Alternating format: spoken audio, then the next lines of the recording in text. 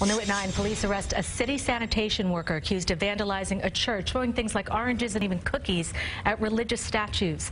TV 1055's Brian Conybeare is live in Borough Park with more on how investigators say they caught the worker. Brian?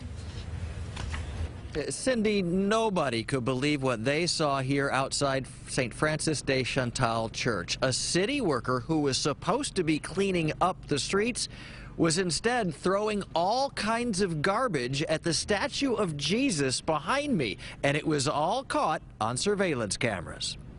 Wearing his green New York City Sanitation Department uniform, Roman Protus is seen on surveillance video throwing trash, even food, at a statue of Jesus outside St. Francis de Chantal Catholic Church in Borough Park, Brooklyn, just before 9 a.m. Thursday morning. Then he started throwing stuff all over the place, almost hit me at a bottle. Navi, who didn't want to give her last name, says she was just on her way to work nearby.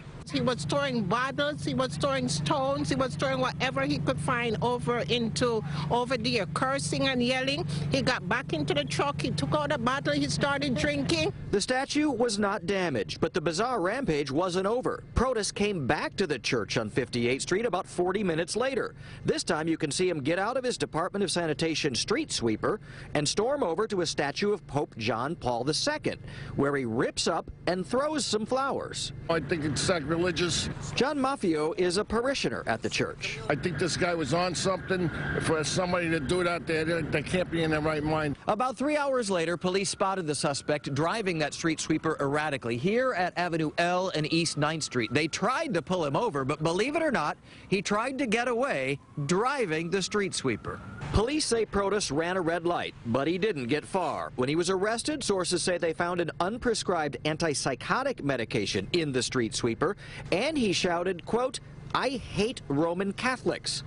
Protus is now facing multiple criminal charges and is suspended after 12 years with sanitation. He should definitely lose his job. Should be fired. He was such a danger to everyone in there. Police tell us that Roman Protus has 8 prior arrests, including one for possession of a handgun, and it certainly looks like he won't be back behind the wheel of that street sweeper anytime soon. Reporting live from Borough Park, Brooklyn, Brian Conybeare, TV 1055. All right, Brian, thanks so much.